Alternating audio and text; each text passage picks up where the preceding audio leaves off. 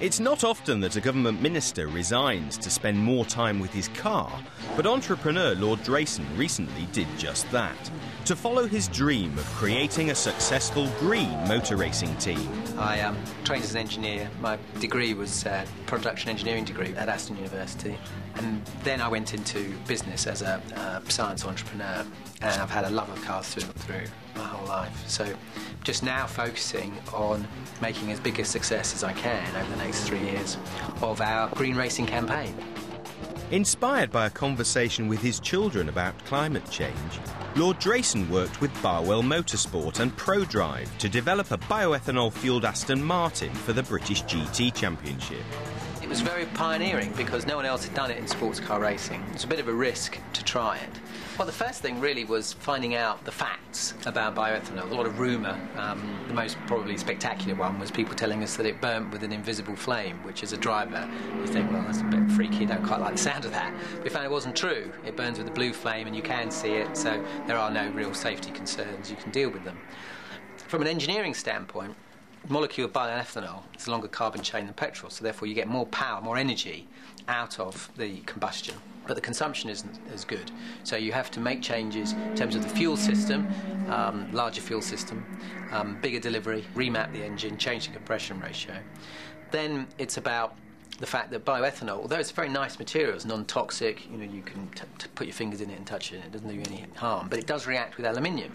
So you have to make sure that it's not coming into contact with any aluminium surfaces within the engine. All perfectly doable from an engineering standpoint, and that was reflected in the fact that the car came out of the box, worked first time, put it on pole, started winning races right from the beginning of the season, and it ran faultlessly all season. We did not have a single problem with the bioengineering aspects of the car. Within just 5 races, the Aston DBRS9 had notched an historic first win for a biofuel car. I think the biggest compliment people paid us when we started winning races, they put it down to the bioethanol. It's an equalised series, so you're not allowed to have a power advantage, so you have to carry a restriction in the car. What we've seen in the past, that people who'd gone green hadn't been winning. What we've done is shown that you can win, that you can have high performance, but you can also be green. And when people started saying, crikey, this bioethanol, you know, is faster, I would say to them, well, get yourself some then, you know. If you'd have said to me at the beginning of the season, with a new bioethanol fuel car, we'd come second in the championship, I wouldn't have believed you. So it was a really dream result. Put us in a great position to now take it internationally. So next year we're going to the American Le Mans Series. The first time they're allowing bio cars, so we're the first people to sign up for that.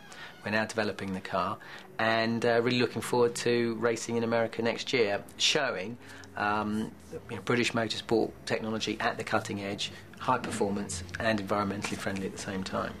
Providing we can win, then I think we'll inspire people. Motorsport's about winning.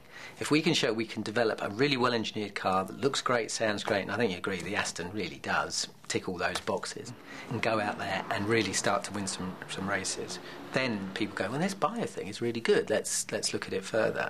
Lord Drayson is hoping that success with his biofuelled Aston can promote further innovation in British engineering.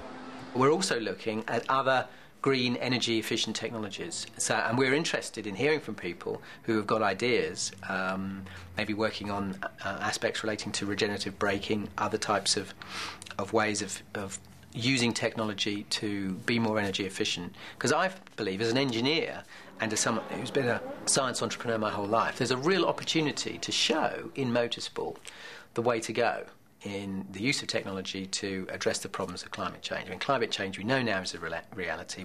The data's there to prove it. And I can, you know, see a future whereby you'd have some sports car endurance races, and some will be electric cars, some will be hybrid cars, some will be running on a biofuel, and that'll make it really interesting. And that spurs innovation, which then creates business opportunities for people engaged in automotive technology development in the motorsport industry. Of course, Britain is the world leader in motorsport technology, and it's very important, therefore, I think, that Britain is also the leader in green motorsport technology.